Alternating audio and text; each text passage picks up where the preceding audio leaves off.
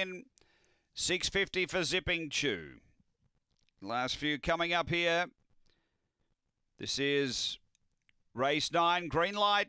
We're set to run. Ready to race. Set at Angle-Park. Away they go. There's pace. Maximum Refusals driving through quickly out wide. Butterfly Angel looking to get over it. Got tight there. Maximum Refusal got spat out the back, and Butterfly Angel checked back to last. So Taylor Toves took the lead. Out by 2 to the back on Springvale Rex, and a couple away Zipping Chew. 3 away Edgy Reggie, Maximum Refusal, and Butterfly Angel. They're all in a tangle off the back. Taylor Toves about a length and a half. Springvale Rex coming out after it now. So too Zipping Chew. It's Springvale Rex tackled by Zipping Chew.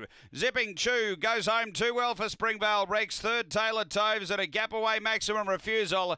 Then Butterfly Angel and Edgy Reggie. Time here is around 30 and 70.